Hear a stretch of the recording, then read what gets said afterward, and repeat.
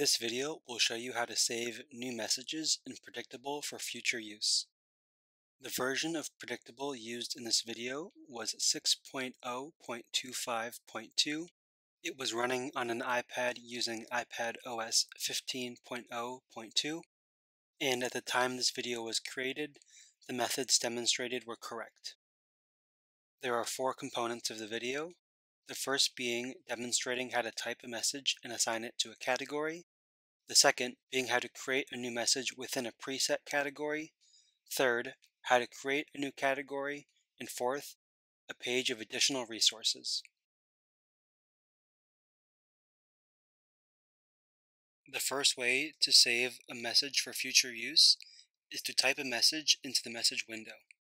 For example, if the message I want to save is, I want to save this for a later time, I'll type my message in the message window. I'll then use my cursor or my finger and go down to the Categories button here. I'll then select the category I want to assign it to. For example, if I wanted to assign the message to the category Frequent, I'll select Frequent. I'll then go up here to the pencil and 4-line icon, which is Edit. I'll then click Add Phrase, and then the message I just typed in the message window appears here, where the spoken phrase will be, I want to save this for a later time, and the display phrase is what text the icon will have. So then if I click the check mark in the top right corner, I can then see that here my message, I want to save this for a later time, has now been saved in my frequent category. I'll then go over here to the check mark, select the check mark, and now my editing in the category is done.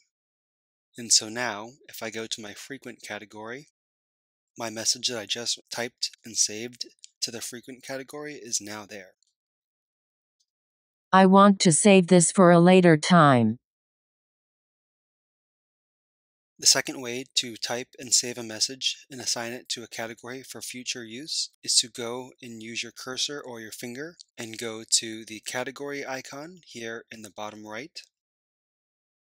Then select the category which you want to save the phrase in.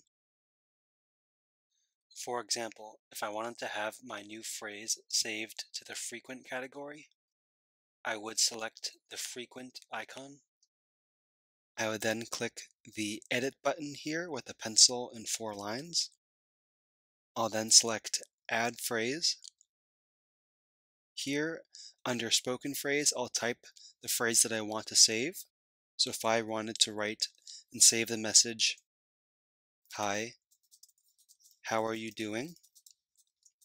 I would type that under the spoken phrase, and under display phrase, I would write the text that I want to have appear on the phrase icon.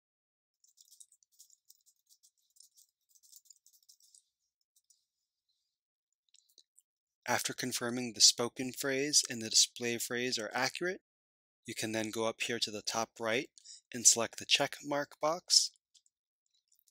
That saves the message I just wrote. Here you can see, hi, how are you? I can then click my check mark icon here so I can finish my category editing. Here I can see that my message that I just typed and saved, hi, how are you doing, is now saved in my frequent category. I can then select the icon, which then will send the message to the message window and speak it aloud. Hi, how are you doing? We'll now review how to create a new category in Predictable. For example, if you have an event or an activity coming up and you want to save messages ahead of time, you can create a new category by using your finger or cursor and going down to the category icon in the bottom right. Here, this is the categories page, as you can see as labeled here. You then go to the edit icon, which is the pencil and 4 lines. You then select add category, and here you can type in the category that you would like, either with the on-screen keyboard or an external keyboard. So if I knew I had a family dinner coming up, I could label this family dinner. I would then click the check mark box in the top right to save the category. I would then select the check mark box here to save. Now I can see that my new category called family dinner is here. And now I can edit and begin to create new messages to save for future use.